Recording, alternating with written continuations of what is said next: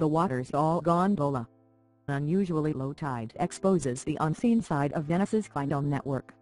Visitors to Venice are being surprised by the lack of water in the city, which has left many of the world-famous gondolas beached on the muddy canal beds. This is the second year in a row where the city has seen historically low tidal levels. Instead of water, tourists are being confronted by lines of mud snaking through the city.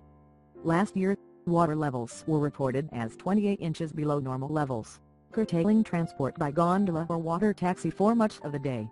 However, the city also regularly faces flooding several times a year.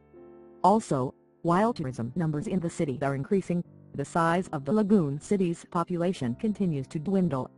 Since 1951, Venice's population has steadily shrunk from 175,000 to some 55,000.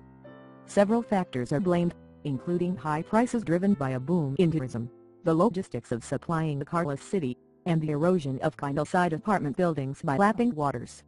Basements and ground floors in much of Venice are frequently flooded when the acqua alta high water phenomenon occurs, forcing residents and visitors alike to don high rubber boots and use raised walkways.